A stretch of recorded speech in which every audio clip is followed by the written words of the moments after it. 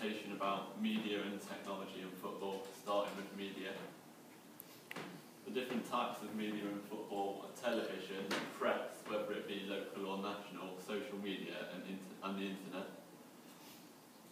The advantages of media in football are that it could cause attendances to rise because people may want to see these stars that are all over the media, such as Ronaldo, Messi, players like that. It can keep the supporters informed about what happens in matches, like scores, injuries. It makes it easier for teams and players to attract sponsorship because they're all over the place, so they'll be seen wearing whatever they're sponsored for. It can encourage new people to participate as they see all these famous footballers playing, think maybe they want to do that.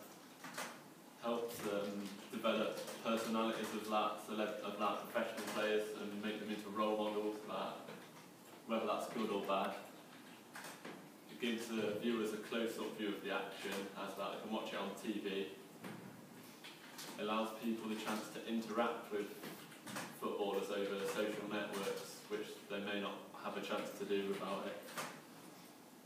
The disadvantages of media in football are that attendances may drop due to more people being able to watch the games on TV rather than having to actually go to the stadium to watch the game. More sports get exposure, whilst some get none. An example of that is football, as it's televised each week. However, that could take away from other events. Events can be used to promote the media, such as big events like the World Cup final. They can be used to promote a TV channel. Changes to timings of the games, so that having games at different times so they don't cross over and stuff to get more viewers. They are changing to the playing season, such as a possible change to the season during the 2022 World Cup so it can be played in winter rather than the summer.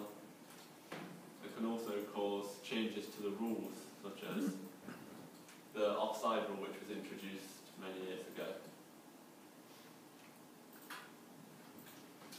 Television allows people to watch the games live or highlights. They can also watch things such as documentaries about the sports or information on coaching and training.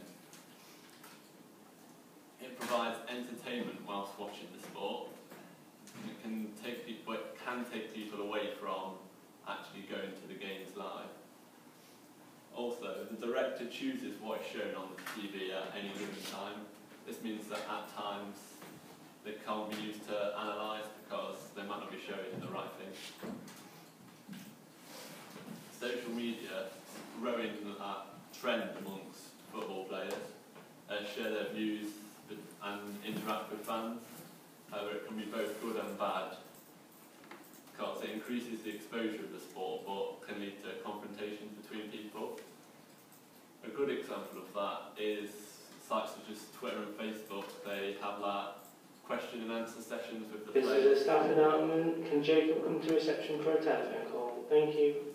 An example of that is Arsenal, who on Thursdays have a question and answer session with a different player each week using the hashtag #AskArsenal. A negative use of social media, again on Twitter, was a verbal war between Joey Barton and Dietmar Hamann. This shines a negative light on the sport. This is not the only time this has happened. It also brings the attention to people like Suarez and incidents like that, or Chiellini. Local and national press. It's a big part of football because it helps news about scores,